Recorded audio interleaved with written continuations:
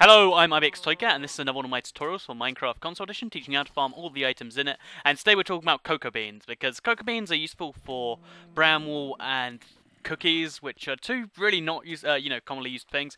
So not everyone knows how to farm them effectively, because there is a proper, way to make a semi-automatic farm. There's no fully automatic way to do it, but there is a way that's semi-automatic, because you can just, put them all down, leave them, and then come back. So this is the simplest way to farm them, and yeah, it's pretty simple to do. So first of all, what you need to do is you need to go off and find yourself a jungle biome somewhere in your world, so it won't work in old worlds. Basically, you need a jungle biome to get yourself about 20 or 30 blocks of jungle wood, which is a single tree, even less than a single tree. Plus, as many cocoa beans as you can find on the way in and out. Once you've done that, what you can do is you can construct yourself a big old board like this. So honestly, it's really simple to do. Just dig a tiny bit into the ground, and then, a tiny bit up. Maybe 5 layers up, so 2 layers below ground, 2 layers above, then ground level. And that's honestly all you really need, because that will give you a good 30, cocoa beans per harvest. Do that 2 or 3 times, that's a few stacks. So basically, here's what it looks like when it's fully loaded and in action.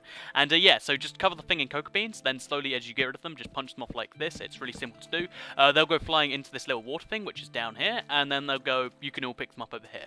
So let's really just show you how to make that right now, just in case you are a little curious. So basically, you want to dig below ground 2 blocks, so like so.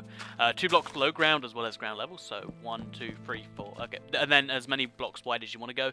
You can go like 20 blocks wide if you want, but I'm just going 7 for the sake of simplicity, so like this. And my cat's in front of my screen. Move, Cookie, it's important, there's a video going on. Then go 2 blocks above that, so like so. And then you can honestly just leave it like that. And then, yeah, honestly, that's the thing done. So then you need to dig around it, so you can obviously place the cocoa beans there, because it just makes simple sense that you want to place them on. And then, obviously, a couple blocks, because that's how many you've done. And then you can now start getting water flowing around it. So you need to do that, obviously, I'm in a super flat world, so that goes down to bedrock. But then you need to get the water flowing around it, like so. And then it's honestly a simple process to get the water flowing. You just need to place a block here, and then make it kind of flow around. And then, honestly, you're done. It's, you got yourself the cocoa beans, cover it in cocoa beans, and then come back later, and they'll all be farmed. You can do this on both sides of it, and if you do, that will give you roughly, 30 per side, so a good old stack every time you harvest it. And then it's a pretty, ridiculous way to farm them. Lots of people do just literally go into a jungle and put them on a tree like this, and although that is, a way to get it done, it's a lot slower. It doesn't do it quite as fast, and they don't all collect themselves, so you have to go, manually do it. So this is how you farm cocoa beans, the efficient, cool way, I guess. So yeah, I hope you enjoyed this video. I hope it helps you make cookies or bramble or whatever you want cocoa beans for. If it does, you can like the video and let me know that. I do hope you enjoy it. Let me know if you do enjoy actually using cookies, because I think they're the worst food in the game, because you need to eat 20 of them to get to full hunger. It's just not something I value personally.